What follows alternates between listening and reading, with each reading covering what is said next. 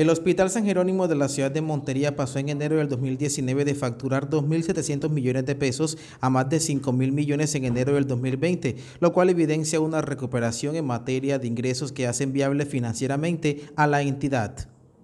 El funcionario del gobierno nacional aseguró que el San Jerónimo logró disminuir en 11 millones de pesos las cuentas por pagar y el gobierno le giró cerca de 12.000 millones a través del Fonsaed.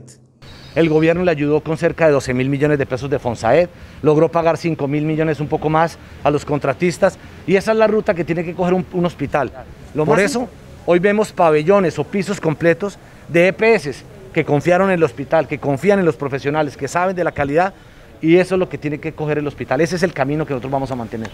Reiteró que el Hospital San Jerónimo de Montería va en franca recuperación y ya no tiene riesgo de ser liquidado. Avisoró una recuperación importante en materia de recaudo. Según las proyecciones de la Supersalud, el San Jerónimo de Montería tiene capacidad para facturar mensualmente aproximadamente 7.000 millones de pesos.